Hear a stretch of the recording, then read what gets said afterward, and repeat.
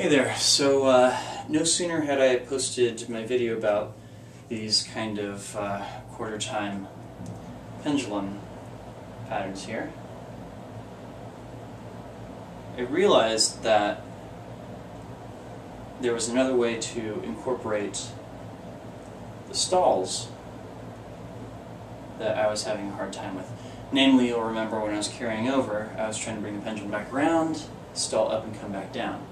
I think actually that if you approach that stall as, say, beginning a step down,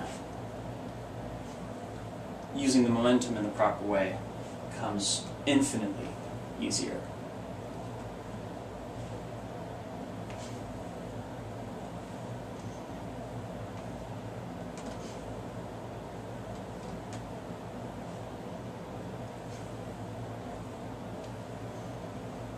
Yeah.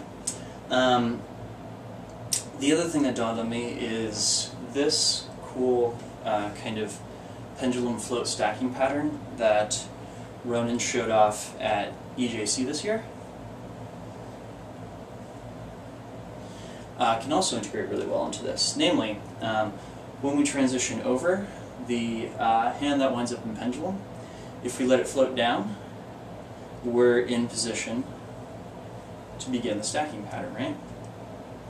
And to get back into the switching pattern, we wait until our inside hand is up top again. It would normally float down to continue the stacking move, but if instead we let it go into pendulum and go over, we can continue our pattern.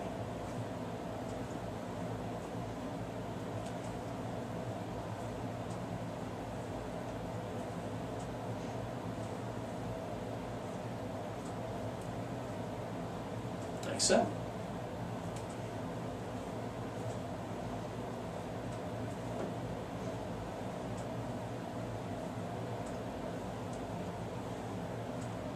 Yeah. So, yeah, fun stuff. I want to play more with these. Thank you guys for watching, and I'll see you real soon with more. Peace.